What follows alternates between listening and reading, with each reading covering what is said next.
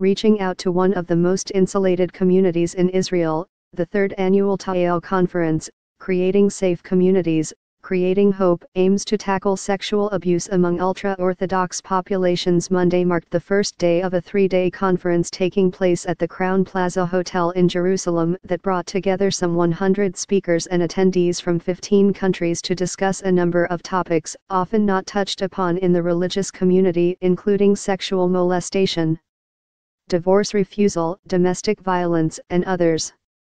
Be the first to know. Join our Facebook page.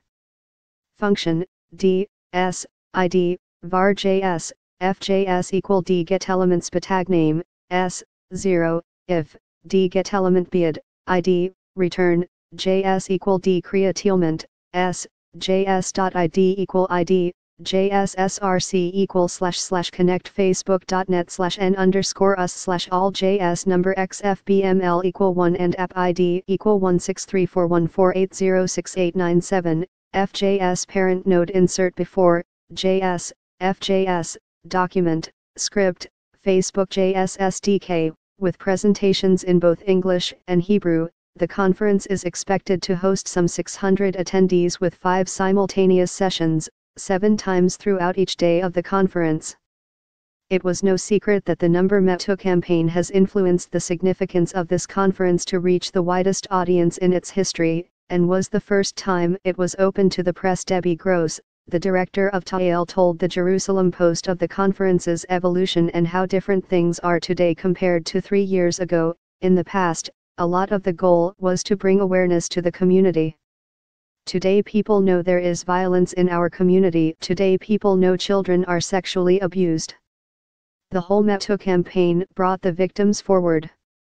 However, through the conference, the idea gets put into action, she added, but what I think the typical person doesn't understand is that it is their responsibility to do something. In other words, every mother and father has to make sure there's a program in the schools and synagogues, and I think the idea of this conference is how to build safe communities for our children. It's not enough to say this is terrible. You have to say you cannot let this happen again. TAEL, the Crisis Center for Religious Women and Children, was established in 1993 and has been working to help victims of abuse and terror through social programs and emotional support programs. One of the sessions, entitled, Why Me?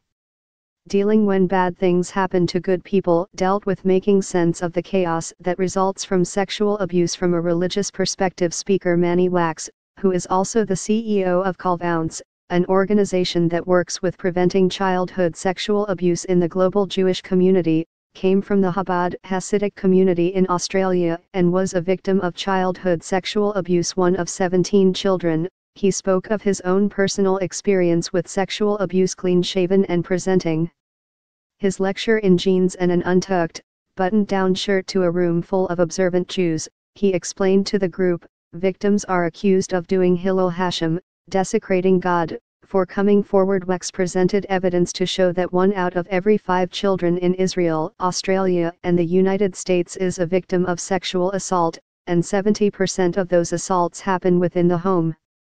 Wax explains that coming forward tears families apart.